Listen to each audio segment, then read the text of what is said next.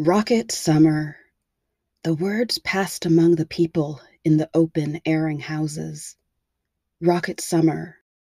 The warm desert air changing the frost patterns on the windows, erasing the artwork.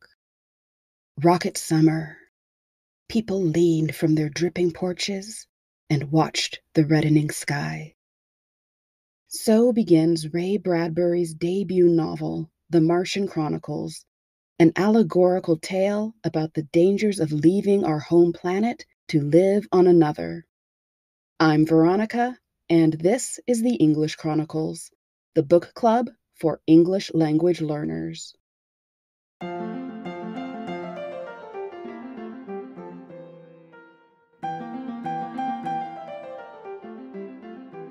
Today, we're going to talk about the first quarter of the novel, which includes the stories January 2030, Rocket Summer, through April 2031, The Third Expedition.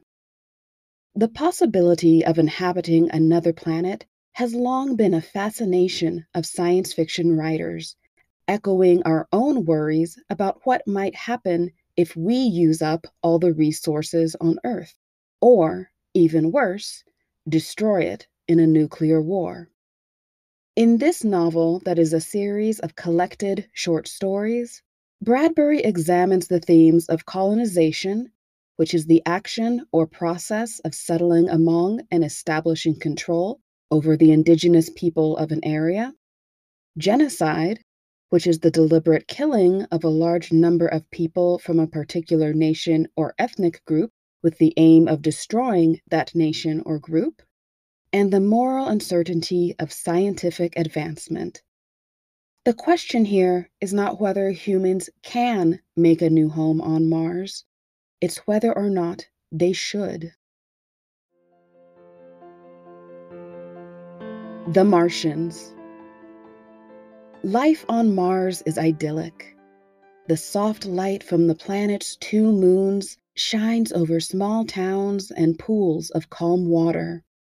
In February of 2030, we meet Mr. and Mrs. K, a married couple with light brown skin and golden eyes.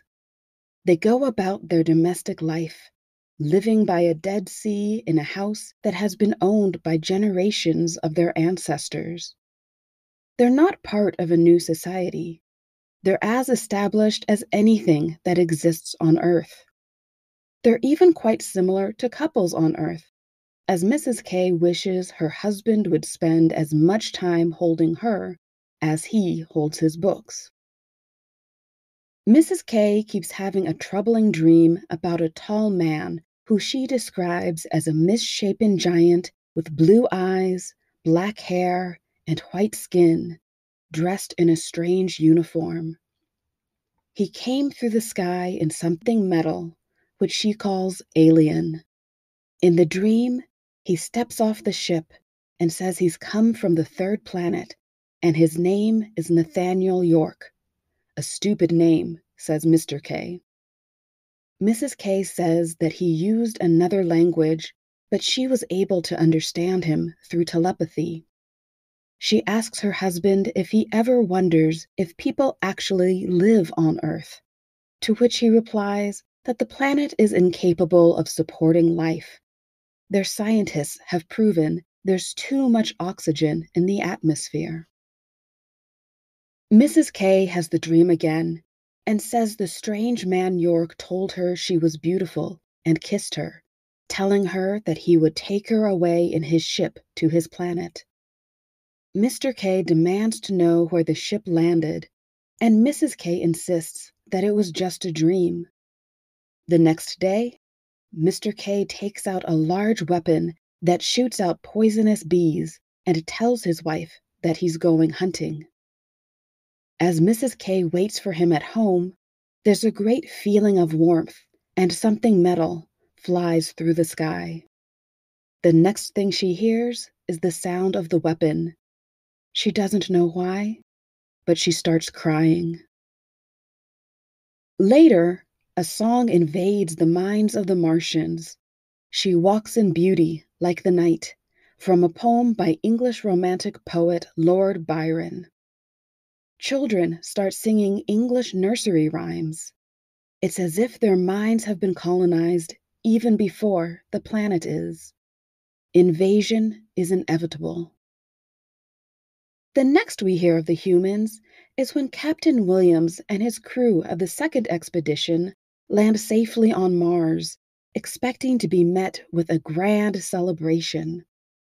They knock on someone's door, and Mrs. T, a Martian, answers.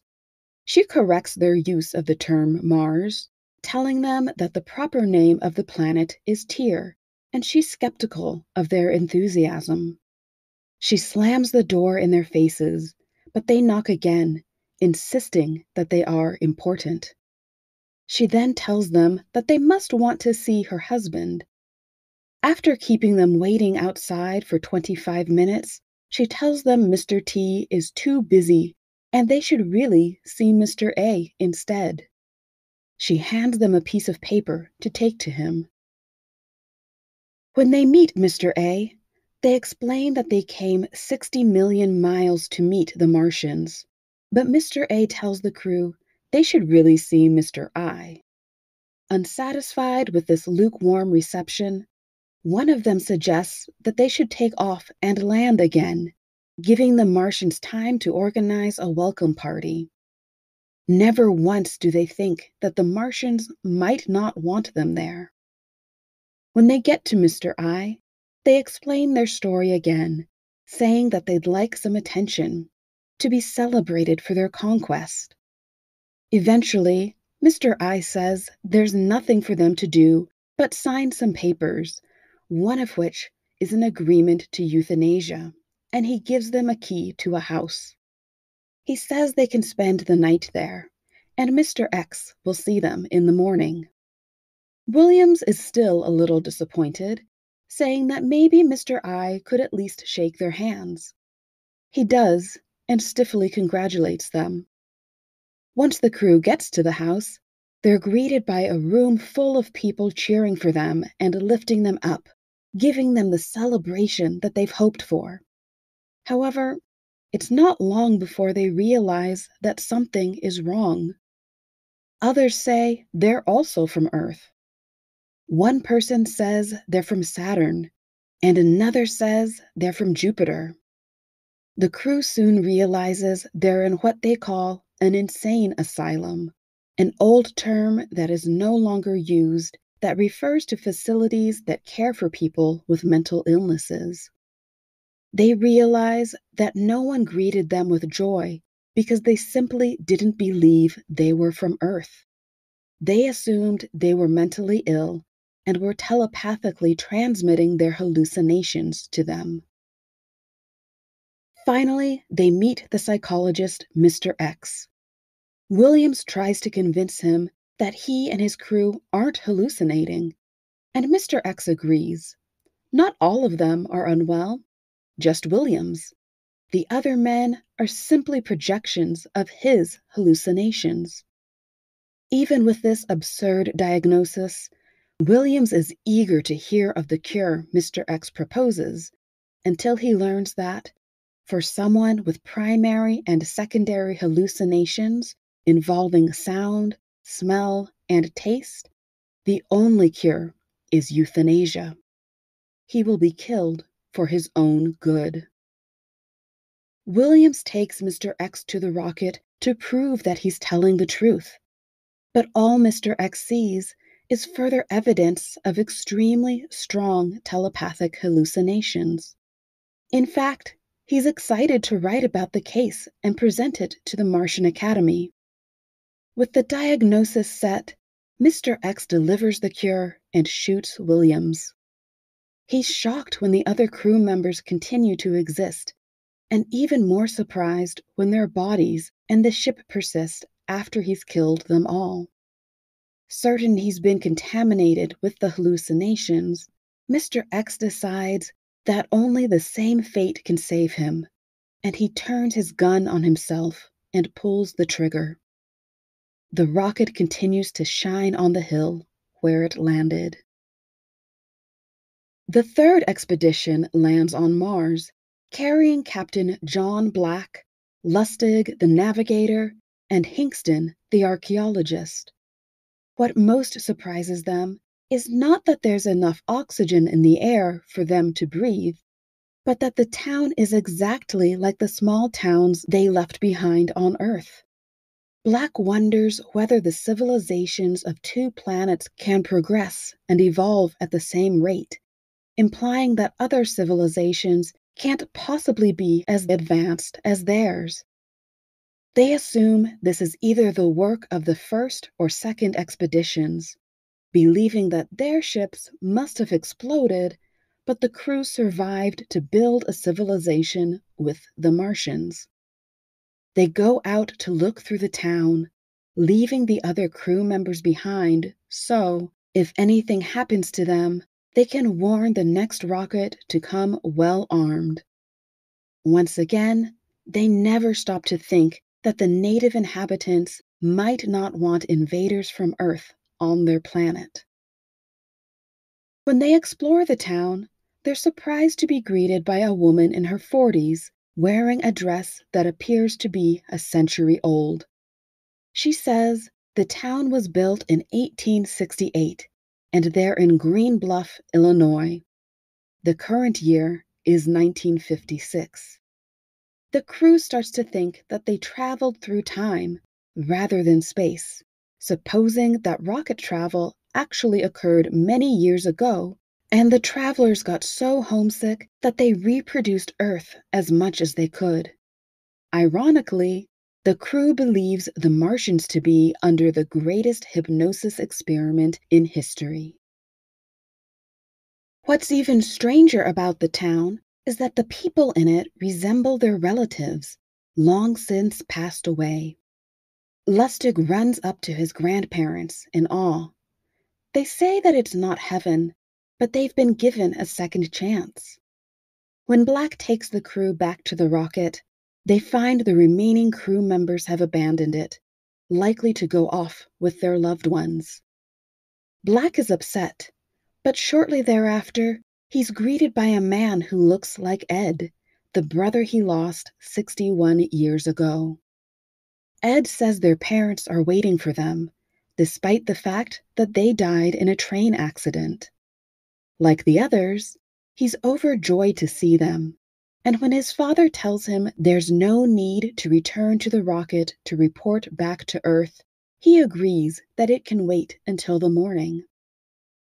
Lying in bed with his brother, he thinks about a girl named Marilyn and whether Martians lived on Mars thousands of years ago, or if it was always the way they're seeing it at the present moment. He speculates what the best weapon would be to use against Earthmen armed with atomic weapons. Telepathy, hypnosis, memory, and imagination, he concludes. He begins to get suspicious, wondering if this was all a plan devised by the Martians to kill them. He can't be more right. When he tries to get up to get a drink of water, Ed tells him he's not thirsty. The last we know of Black is that he screams twice before he even reaches the door. The next day, there is a funeral for the unexpected and sudden deaths of 16 fine men during the night. The humans. As the expeditions continue, people believe they have the right to go to Mars. In the story March 2031, The Taxpayer, we meet a man named Pritchard who argues that anyone with any sense will want to get away from Earth and the atomic war that is sure to come. They'll want to get away from censorship, forced enlistment in the military, and the government controlling everything. He believes that even though the first and second expeditions disappeared, there's still hope. Perhaps life on Mars was so great that Captains York and Williams simply decided not to return. As he sees a group of men walking to a rocket about to embark on the third expedition, he begs them not to leave him there on the terrible world that is Earth. He has to be dragged away as he watches the rocket shoot into space. While these expeditions were met with what the humans would call hostility, we'll soon see that the Martians have reason to be wary of their visitors. Life on Mars is far from the scary, uninhabitable image that is often painted of the planet. But, contrary to what the Earthmen believe, the native occupants aren't exactly happy to see the newcomers in their world. From the very beginning, they're resistant to their arrival, a reaction that seems perfectly natural in the face of an invading race. For invaders is exactly how Bradbury depicts the humans. His description of the Martians as having brown skin while the Earthmen's skin is pink is no mistake, as it mirrors the history of colonization throughout time. Lustig is the only one who worries that they won't be welcome in the town where they land. Even if the people in the town are humans who traveled there long ago, they came to escape Earth. It's fitting that Lustig compares them to the Pilgrims, as the widely held belief that the Pilgrims left to escape religious persecution overlooks the fact that they arrived in the New World and imposed their own form of strict religious rule. Furthermore, even if those are humans up on Mars, they exist at the expense of the indigenous population, and by killing any newcomers, enact the very same persecution that they wished to flee. Accordingly, Lustig worries that those living there will make them leave or even kill them. But Captain Black isn't worried about that. In the true spirit of those who colonized the Americas, he says, "We have superior weapons." In the author's words. First, a little bit about the author. Ray Bradbury was born in 1920 in Waukegan, Illinois. He wrote more than 400 short stories and nearly 50 books, as well as poems, essays, screenplays, and other writings.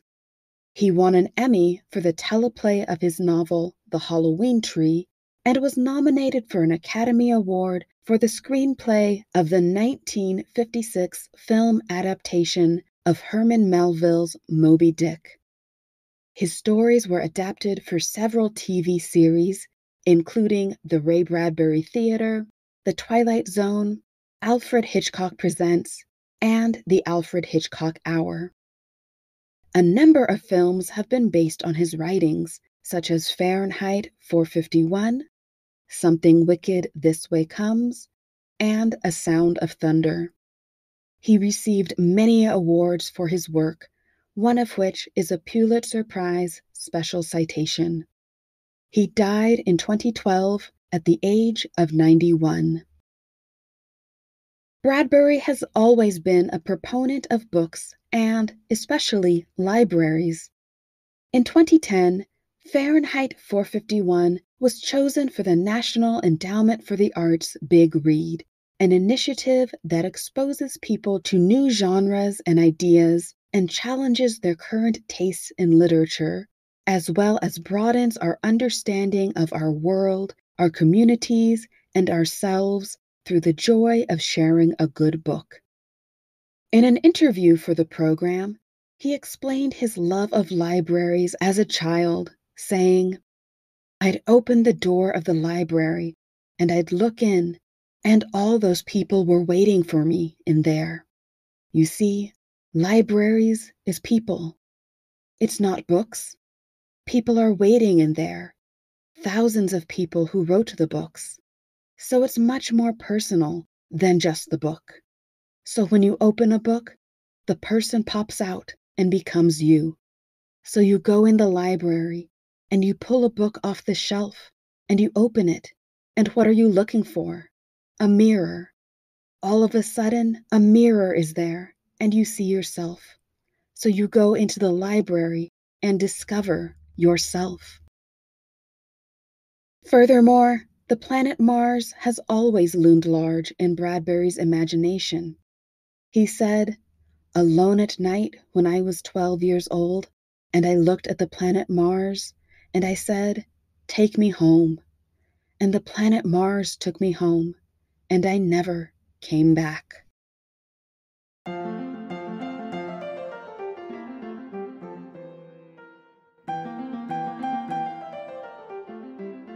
It's worth mentioning the publication history of this book.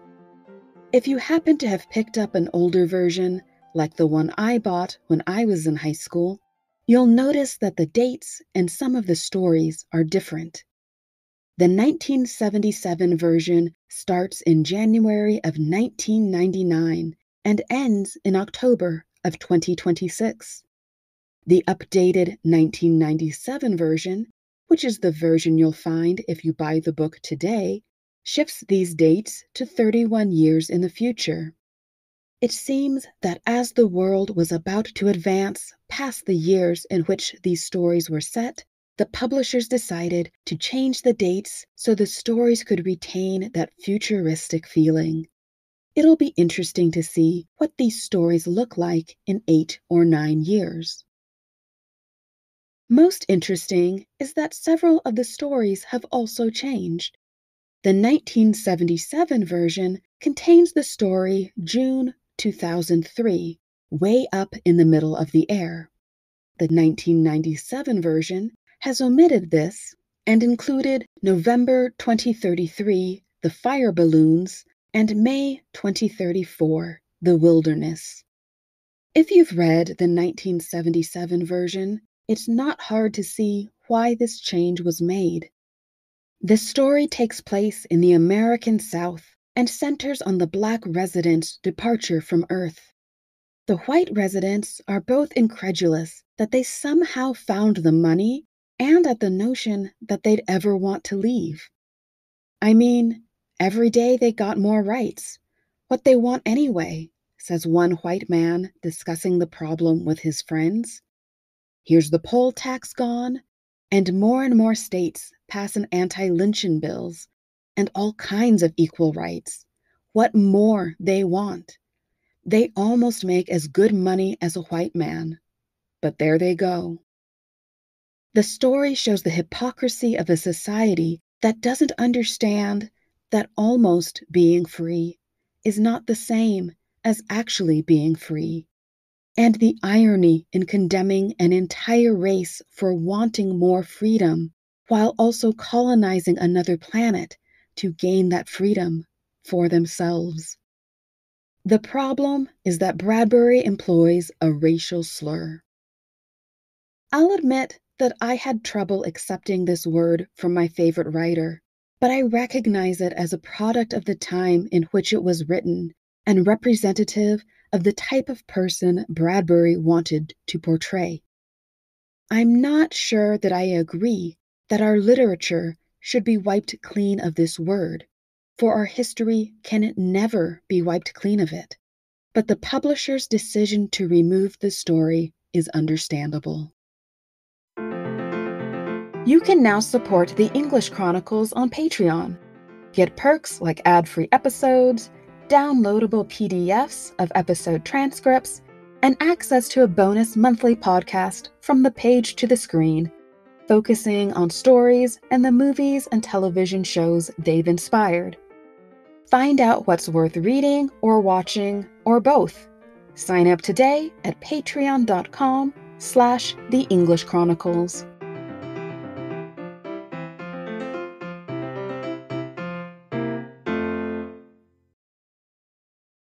That's where we'll end today for the first part of the Martian Chronicles.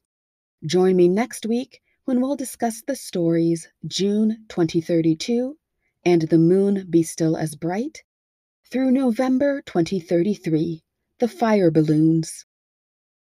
We'll find out more about what happens when Earthmen try to start life anew on Mars. Thank you for listening. If you enjoyed today's episode, subscribe and leave a rating and review in your favorite podcast app. I would really appreciate it and it helps other book-loving English learners find the podcast. More importantly, what do you think of the Martian Chronicles so far? What's your opinion of the way the Martians have greeted the Earthmen? Leave a comment at theenglishchronicles.com, where you can also find a transcript of each episode. Send an email to theenglishchronicles@gmail.com, or find me on Instagram at theenglishchronicles. Until then, keep reading.